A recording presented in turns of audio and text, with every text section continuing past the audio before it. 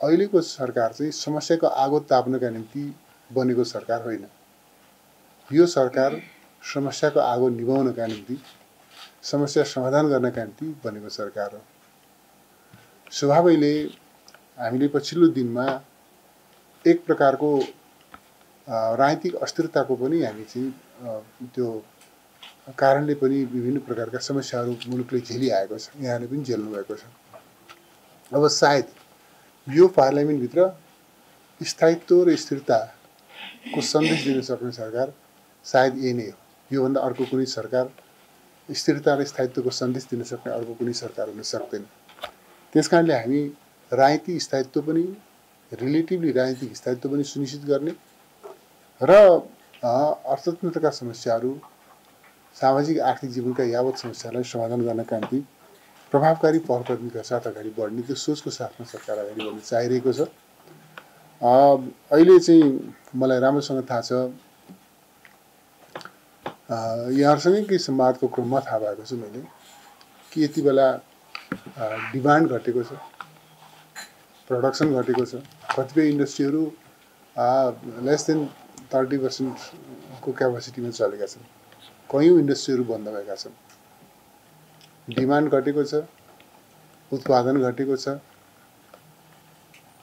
रोजगारी घटेको छ, आयात निर्यात घटेको छ, सरकारको राजस्व घटेको छ, पुँजीगत खर्च गर्ने हाम्रो क्षमता घटेको छ। घटेका धेरै इन्डिकेटर्सहरू यो खालको अवस्था छ। र सर्वोपरि रूपमा यति बेला मानिसहरूको मन टुटेको छ।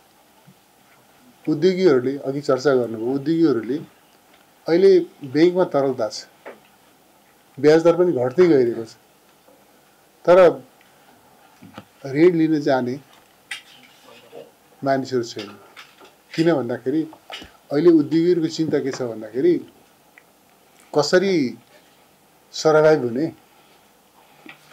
आफ्नो बिजनेस एक्सपेन्सन गर्ने, इन्डस्ट्री एक्सपेन्सन गर्ने, नयाँ क्षेत्रमा लगानी गर्ने भन्दा पनि कसरी जोगिने भन्ने छ। कालो सूचीमा पर्नेहरूको सङ्ख्या बढिरहेको छ, सामा तिर्न सकिरहेको छैन, ब्याज तिर्न सकिरहेको छैन, किस्ता तिर्न सकिरहेको छैन। यो चिन्ता छ। त्यसले गर्दाखेरि यो सबै समस्यालाई समाधान गर्न सकिन्छ भन्ने त्यो आत्मविश्वास नजगाइकन नहुने अवस्थामा हामी आइपुगेका छौँ। त्यसकारणले अहिले हामी निजी क्षेत्र हाम्रो अर्थतन्त्रको एउटा बलियो एउटा भनौँ आधार हो।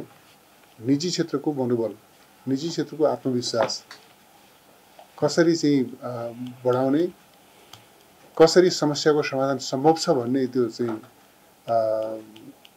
अनुभूति दिलाउने, त्यसतर्फ हाम्रो ध्यान केन्द्रित छ। र म यहाँलाई भन्न चाहन्छु, यहाँहरू सरकारप्रति आशा गर्नुहोस्, भरोसा गर्नुहोस्, विश्वास गर्नुहोस्। यहाँहरूले भोगेका समस्याहरूको समाधान गर्नका निम्ति सरकारले प्रभावकारी पहलकदमी लिन्छ। यहाँले चाहिँ कति यहाँ अहिले व्यक्त गर्नुभएका सुझावहरूमध्ये कति तत्काल गर्न सकिने, कति आउने बजेटमा सम्बोधन गर्नुपर्ने पनि छन्। अहिले नै हामी त एउटा संविधानको सर्वोच्चता र कानुनको राजमा विश्वास गर्ने त्यो प्रबन्ध अन्तर्गत चल्ने भएको हुनाले कति चिजहरू चाहिँ का निम्ति हामीले आउने बजेट कुर्नुपर्छ। कति चिजहरू कार्यकारीले आफ्नो तहबाट निर्णय गर्न सक्छ, कति चिजहरू तत्काल गर्न सक्छ, कतिका निम्ति केही समय लिनुपर्ने हुनसक्छ। विभिन्न प्रकृतिका सुझावहरू राख्नुभएको छ यहाँहरूले। यहाँका सुझावहरूमध्ये अब आवश्यक र सम्भव सुझावहरू कार्यान्वयन गर्नेतर्फ सरकारले ध्यान दिनेछ। यति कुरा राखेर म यहाँहरूलाई अब यो बिग्रिनुको पनि एउटा हद हुन्छ, बिग्रिनुको पनि हद हुन्छ। सायद हामी यो परिस्थिति अर्थतन्त्रमा जुन प्रकारको शिथिलता, जुन प्रकारको चाहिँ यो सङ्कुचनको अवस्था देखा परेको छ, यो चाहिँ सायद यो एक प्रकारले भन्दा क्लाइमेक्स हो। अब हामी अर्थतन्त्रलाई सुधार्न सक्छौँ, गतिशील बनाउन सक्छौँ, बिग्रिने अवस्थाबाट चाहिँ अब सप्रिने अवस्थातर्फ फर्काउन सक्छौँ भन्ने त्यो विश्वास बोकेर यहाँहरू फर्किनुहोस्। सरकार यहाँहरूको अभिभावक हो, अभिभावकको भूमिका सरकारले निर्वाह गर्छ। तपाईँहरूलाई संस्थागत रूपमा समस्या पर्दा पनि वा आफ्नो पेसा व्यवसाय गर्ने क्रममा कुनै समस्या पर्यो भनेदेखि सरकारलाई समस्या सम्झिनु होला। सरकारले दुःख दिँदैन, बेला बेलामा मैले सुन्ने गरेँ दुःख दिन्छन् राज्यका विभिन्न निकायहरूको तर्फबाट भनेर पनि टिप्पणी गरेको मैले सुन्छु। सरकारले दुःख दिँदैन, यहाँलाई ढुक्क हुनुहोस्, यहाँले कानुन मान्नुपर्छ भन्ने यहाँलाई पनि थाहा छ। कानुन मान्नुहुन्छ, यहाँले कानुन मान्नु पनि पर्छ। कानुन सम्मत ढङ्गले पेसा गर्न, व्यवसाय गर्न, मुनाफा आर्जन गर्न, राज्यलाई ट्याक्स तिर्न, सम्मानित नागरिक भएर चाहिँ जीवनयापन गर्न, त्यो यहाँहरू सबैलाई त्यो हक छ।